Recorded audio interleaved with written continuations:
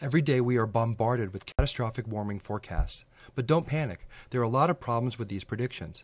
To understand the issues with warming forecasts, we need to look at the relation between atmospheric CO2 concentration, shown on the bottom axis, and global temperatures, as shown on the left axis.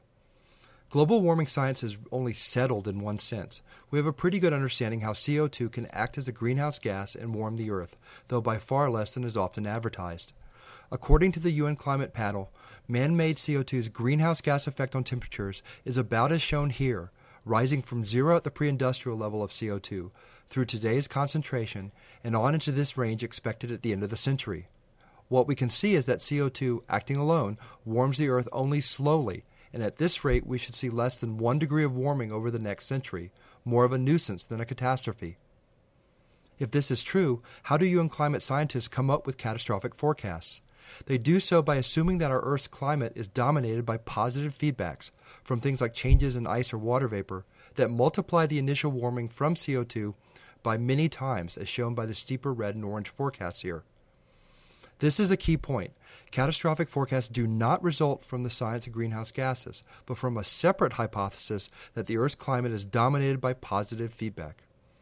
This is why saying that greenhouse gas theory is settled is irrelevant to the argument about catastrophic forecasts, because the catastrophe results from positive feedback, and these positive feedbacks are far from settled science. In fact, the last 100 years or so of measurements do not support these high positive feedback assumptions. Even if we assign all of the 20th century warming about 0.6 of a degree to CO2, our current warming rates imply close to zero feedback. If we attribute some of the 20th century warming to measurement errors or natural causes, then man's CO2 is growing temperatures at an even slower pace. Projecting from history yields warming in this range, about a degree at most at the end of the century. Based on this analysis, it should come as no surprise that temperatures in 2007 are well below those projected by the UN in 1990. Rather than reduce their forecasts in line with actual trends, climate modelers now claim their forecasts were high because man-made pollutants, called aerosols, are masking much of the warming.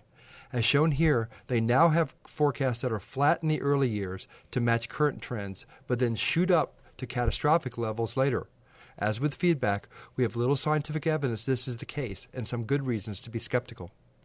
Catastrophic forecasts, then, have little to do with greenhouse gas theory. They rest instead on the unproven dual hypotheses of strong positive feedback combined with substantial man-made cooling that is hiding any evidence of this feedback from us.